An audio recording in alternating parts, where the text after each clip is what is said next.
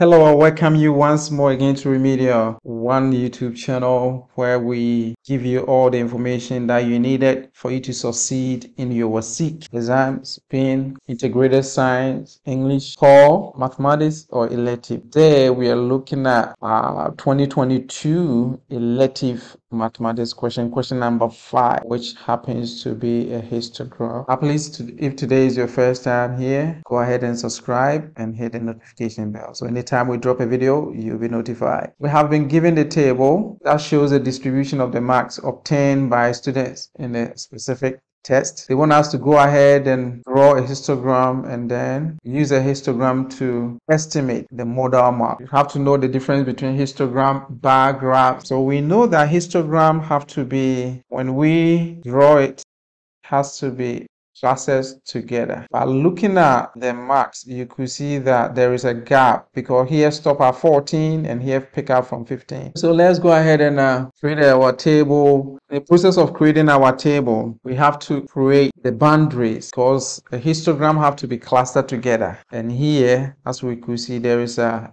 gap because this end at 14 and here jump into 15. So because of that, we have to make sure they cluster together. Let's go ahead and do that. For us to create a histogram, we need the class boundaries. The class boundary, we are going to use the marks, which is the class limit here, the mark limit here, to create a class boundaries. So as we already said, it has to be together.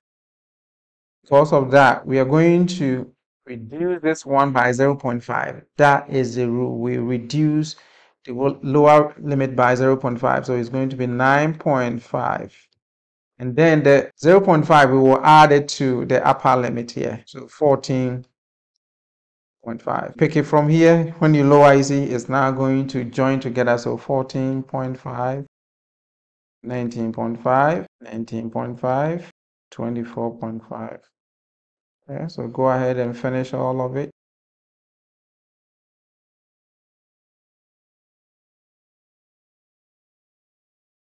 Okay, the class boundaries has been completed, and you can see that now they are sharing a common boundary.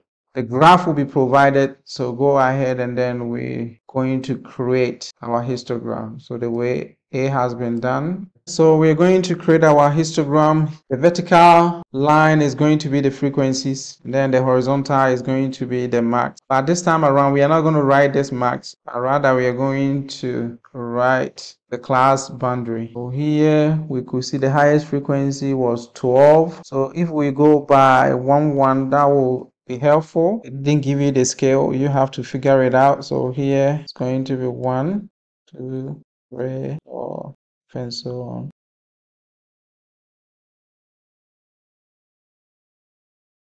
And here make sure you write your 0 as an origin. Coming to the marks, we are going to pick the lower class boundaries. 9.5, 14.5, 19.5, 24.5. Okay, so go ahead and complete that.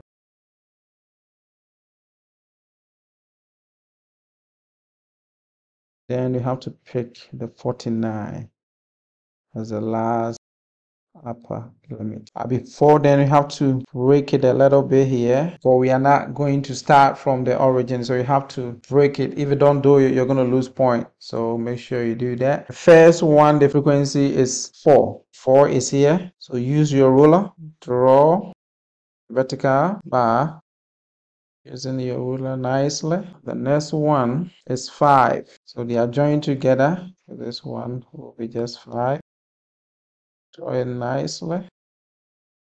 The next frequency is 6. The next is 12, so it goes all the way up here. Next frequency is 10. Beautifully. Next is 8. Frequency is 3. Okay, from here. And the next last one is 3. All right, so now you have able to create your histogram. The next question is, they want us to use the histogram to estimate the modal mark. So we know that the mode is the highest frequency. So we don't know that particular one. So for us to estimate it from the graph, all that you have to do is that you see the highest frequency, the joint, the next one is this one. So you're going to draw from here, the diagonal, this point here, all the way to this point here. And then you come to the lower side. You're also going to draw a diagonal to the end over there using your ruler. Where these two lines meet, we're going to trace it all the way to the max to get your modal mark.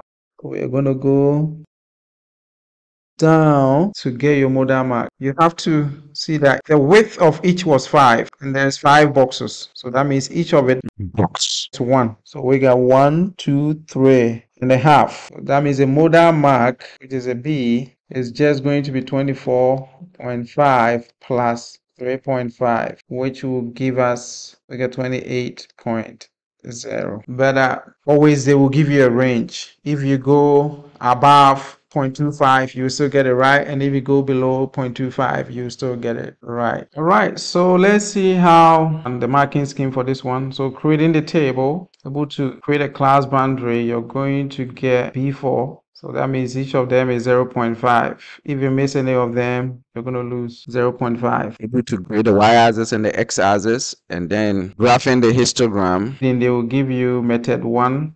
Then able to reading the modal mark from the histogram, you get accuracy 1. In case you didn't show the break, there should be a break over here as we did, because it's not standard for. If you did not, you're going to take a half a point, and if you didn't bring the 0 here, you're also going to half a point will be taken away. Thank you very much for sticking with me all the way to the end. Please go ahead and subscribe if you haven't done so. If you like the video, go ahead and give me a thumbs up. Now we'll see you in the next video. Bye bye.